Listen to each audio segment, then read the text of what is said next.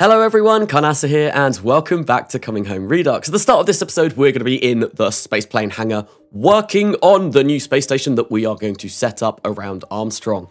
That is going to be the facility that is going to take the enriched uranium that we are going to produce on the surface base that we set down in the last episode and turn that into all-important fission pellets, which we are going to use for our far future interplanetary vessels with the pulsed fission drive. It's going to be really cool. It's a very good engine. I'm very much looking forward to being able to use that. Anyway, like I said, we are going to be in the spaceplane hangar for a bit, whilst I and ah and try and figure out exactly how I want this space station to look. I kind of like making my space stations be quite asymmetrical, just because, you know, it's a little bit more interesting than having something be completely symmetrical. Asymmetry is good, although this does turn out incredibly asymmetrical, so I'm not sure if that's the best, but I'll leave that up to you to decide whether you like the look of this station once it is finished. It will be about the first 4 minutes of this video, so if you want to get to actual, well, not launches as per se, but me building this, well, I think skip ahead to about 4 minutes and you should get to the real meat of the episode, I guess you could say.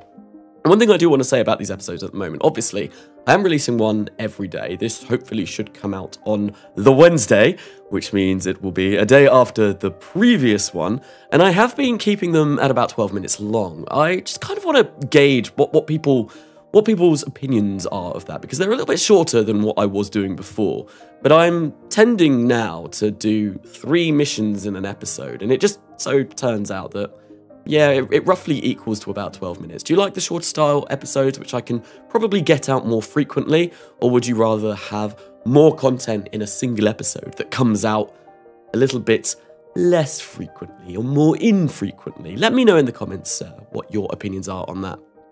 Anyway, what we have built for this is a little bit of a habitation section. So we've got that big dome, and we are going to inflate that once it's in space. That does actually save on mass for some reason, but we are going to need material kits, which I will find out at a later date in order to do so. I did not realise that when I was putting this together, but I do find that out later on, which is a bit sad, but it leads to an interesting decision that I make in a future episode regarding what this space station is actually going to be capable of. Yes, we are also going to turn this station into a production facility that will be able to make spacecraft or additional modules from it, very much like the totally reliable assembly platform that we do have up in orbit at Rode at the moment. We're going to have somewhere where we can build new craft around Armstrong, which actually will be incredibly useful for when I want to put down a much larger surface base.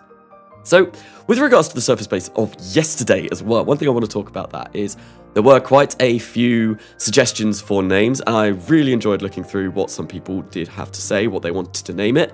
There were quite a few that suggested Aldrin, because obviously the moon is Armstrong, and there was Collins, Aldrin, and Armstrong that went to the moon in 1969. Now, I don't want to call that base not Armstrong, I don't want to call that base Aldrin. The reason why is I want to call my main surface base that I put down on the surface of Armstrong Aldrin at a later date.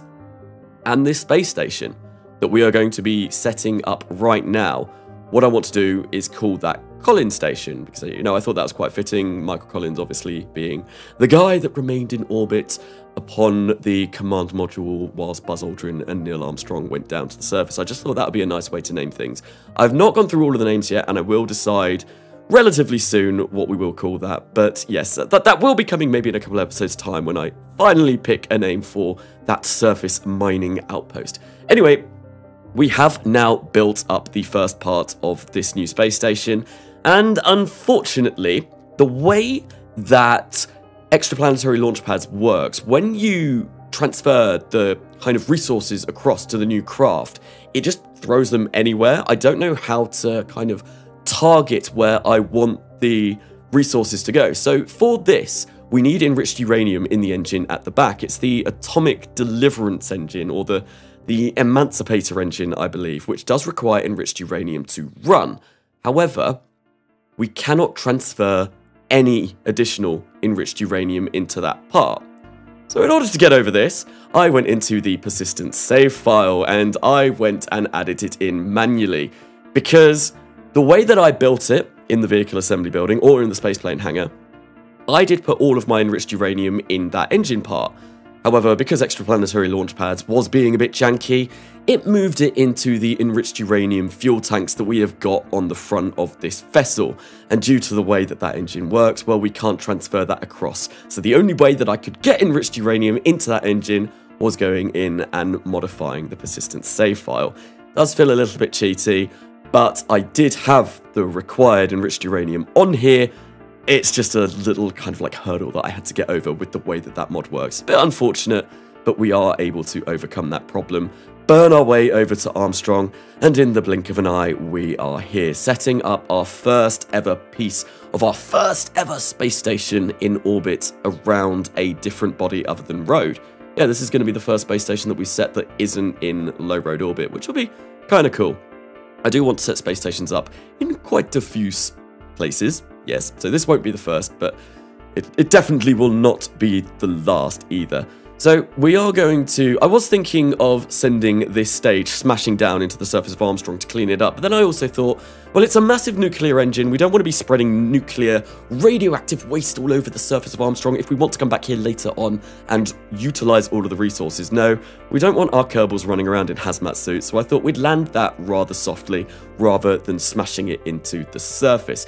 And with that all being done, we have now set that up, I think in about a 150 kilometer orbit, if I can remember. Oh, no, about 85 kilometer orbit around Armstrong. And what we're going to do is we are going to come back to the totally reliable assembly platform and, of course, work on the second module of the space station. So the first module was going to have that Vulcan nuclear smelter, and that is the facility that will take enriched uranium and process that into fission pellets. It can also make fission particles and nuclear salt water, but we don't have the required resources in order to do that yet. That is something that we probably will add to the station at a later date in this series. Anyway, we have now built up the second module. This is going to be the habitation module. This is where our Kerbals are all going to stay on their duration on the station. Yes, we need Kerbals in order to man that smelter, or not necessarily man it, but with engineers on board, the system that produces fission pellets from enriched uranium, if I recall correctly, is much more efficient. Well, not necessarily efficient, it's much faster. We'll be able to produce fission pellets much faster than if this was all a uncrewed space station or an uncrewed facility in space. So I wanted to get Kerbals over here anyway, and like I said earlier on, we are considering building new spacecraft from this space station as well, and we absolutely do need a crew in order to realize that, because there are unmanned parts that can build for you, but they're pretty naff.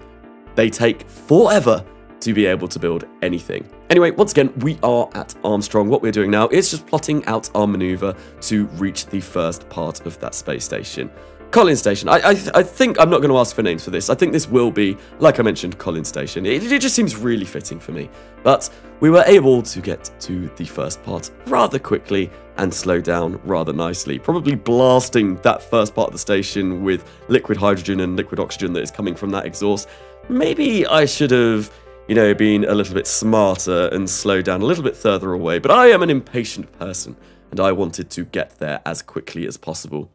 So when I plotted out my rendezvous, I think my closest approach distance was something like 8 meters. And that can prove problematic at times because you can end up smashing into bits of space station, but luckily that did not happen today. But there we go. We have now docked the second part of the space station. Obviously, that habitation at the end is going to be blown up or expanded. We're going to fill that up, so it will be a little bit thicker and it will make this look a little bit better down the line. But at the moment, it's just one long, narrow tube, which, yeah, I'm not overly keen on how that looks, but it will look better. I do promise it will look much better later on. So we're now going to come back to Trap for the third time in this episode and work on the third and final piece of the space station that we will be sending over, which is just going to be all of the life support for the station. Basically, this is going to contain our recyclers, our agroponics modules, all of our fertilizer and supplies, so that when we do send a crew over to the space station, which will be happening in the next episode, of course we are going to be using the new and improved reusable manta in order to crew the station with a few little added extras. yes, they will have food and they will have oxygen and water and all of those important resources that a Kerbal does need in order to survive. But once again, we have just performed our burn over to the station, and I'm just going to give you a quick little bit of a highlight reel of all of the burns that we do perform in order to get us over into our encounter with that space station. Nice and quick.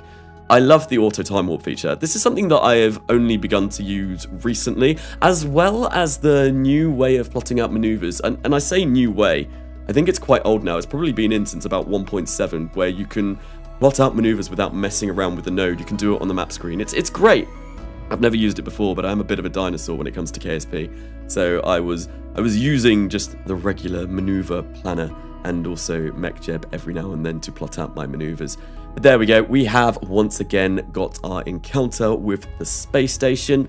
The life support module has arrived, and now the space station, as soon as we dock these two parts together, will be fully operational. Or at least we will be able to send a crew. We are going to be adding more modules to this eventually over the course of the next few episodes.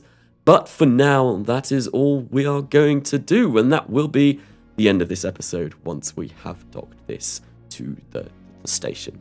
I'm sorry that I'm still sick. It's hard to talk whilst I'm like this. So the voiceovers may not be perfect for these coming episodes, but I am trying. I do want to get a video out every day whilst I do have some free time. So please bear with me. Anyway, thank you for watching this episode. I hope you have enjoyed it. If you have, why not give it a like? If you've really enjoyed it and want to keep up with the content on my channel, please do consider subscribing. I have been Karnasa, and I will see you later.